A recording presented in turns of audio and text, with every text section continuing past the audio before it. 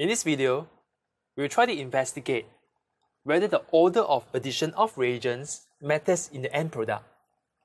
So here we have two reagent sets. Set 1, bromine with a halogen carrier FeBr3 anhydrous. Set 2, potassium permanganate, a fantastic oxidizing agent. And our substrate here is a metarbenzene, commonly known as toluene.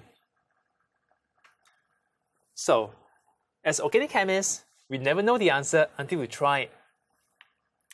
Suppose we add set 1 first.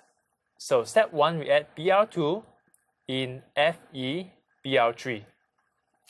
Alkyl group, they are electron releasing, although they are just inductive, weak, but still they will activate the group and put the next electrophile at the 2nd or the 4th position, 2,4 directing, or ortho para directing.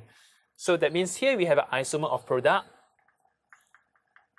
of a 1,2 product and a 1,4 product. Now let's throw in set 2. Potassium permanganate can oxidize this alkyl group here into a benzoic acid, which means at the end of the day, we would have two different molecules.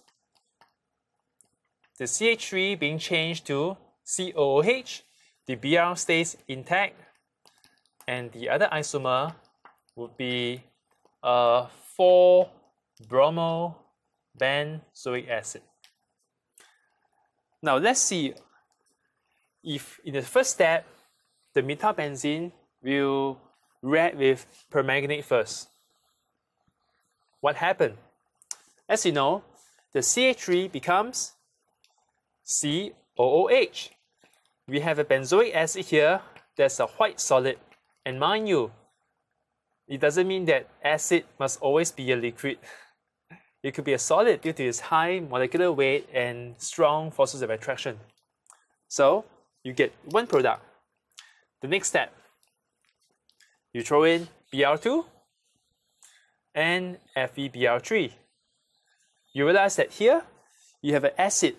When you blow it up, you draw the structure, what do you realize? It has a polarized pi bond next to the benzene ring, delta positive on this carbon and delta negative on the oxygen with a pi bond. This means this group here is meta-directing or tri-directing. That means it will put the next substituent, the bromine, onto its 3rd position. But they are the same because it's symmetrical. So your end product would be a 3-bromobenzoic acid. And now you see a difference between the two end products if we change the order of addition of reagents. And hence, it's very important for you to understand which you should add first.